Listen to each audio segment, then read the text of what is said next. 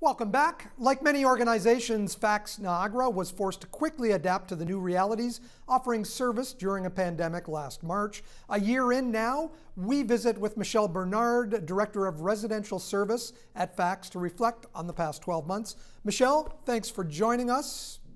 Thank you for having me, Mike. I appreciate it. Very quickly, you had to learn new ways of offering the services that FACS is known for. How did you do that?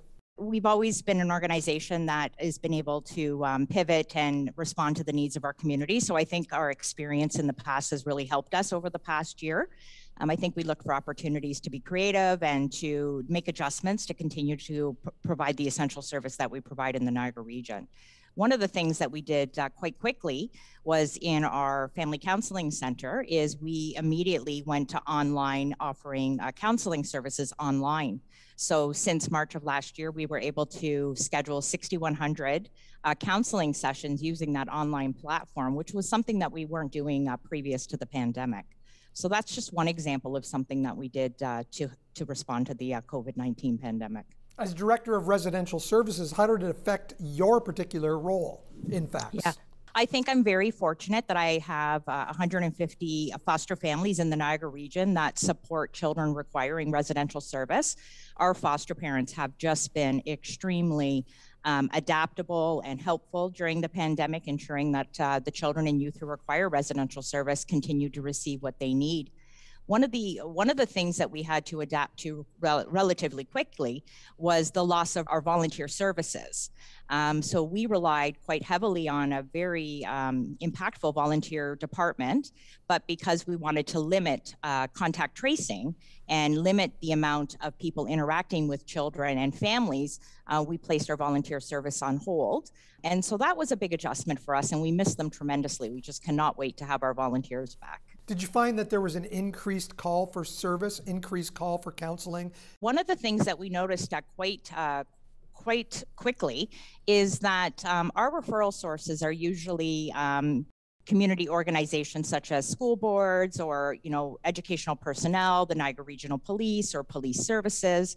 And what we noticed was a lot of families in our community were reaching out to us for support themselves. And so they became almost one of our top third referral source, just asking for information. They were looking for supports in the community for organizations who maybe had to scale back their service. And so we noticed that big change.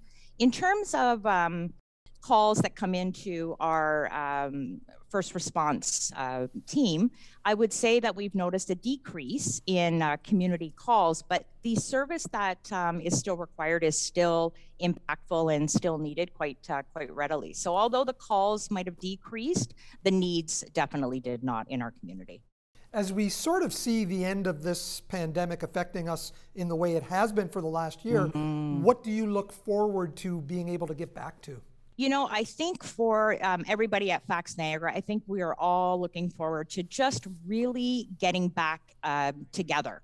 6 feet apart and doing our work in the community hasn't changed. We never shut our doors. We continue to provide the essential service to our community, meet with families, etc. But we've done our work differently with each other. So once where we could have a conference internally and have 6 people in a meeting room or hold a board meeting, we've had to adjust and do that virtually. So I'm looking forward to actually just being in the same room with the individuals who are providing the service.